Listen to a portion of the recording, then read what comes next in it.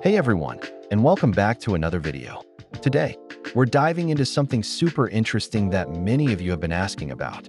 How to get some of that Magisk magic without actually rooting your phone. That's right, we're talking about Magisk Vexiro, or as some like to call it, Magiks Vexiro. Now, before we jump in, let's be super clear. This is not traditional Magisk. That gives you full root access.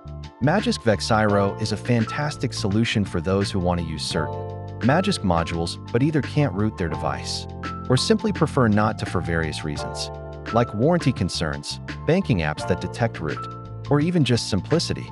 So how does it work?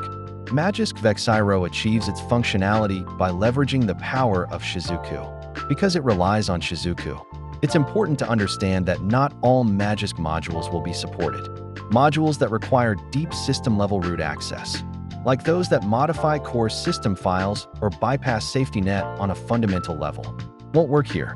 However, many utility and cosmetic modules that function through Shizuku's permissions will function just fine. We're talking things like custom fonts, some ad blockers, certain UI tweaks, or even specific app optimizations. Alright, let's get straight to the installation steps. It's quite straightforward, but pay attention to the details. First things first, you'll need the Magisk Vexiro APK file. As always, you can find the download link in the video description below. Once downloaded, if this is your first time installing an APK from outside the Google Play Store, your phone's security settings will probably block it by default. Now, navigate to where you downloaded the APK file. Tap on the APK file to initiate the installation process. Now open Magisk Vexiro and set up Shizuku.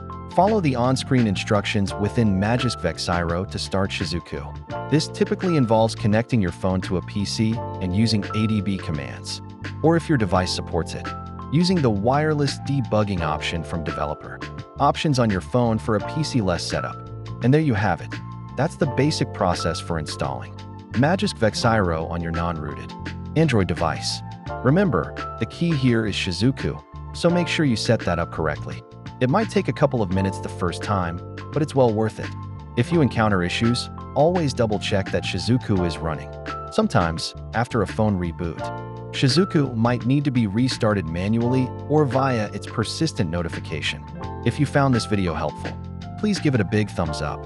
Subscribe to the channel for more cutting-edge tech tips and Android customization guides. And hit that notification bell so you don't miss our next video.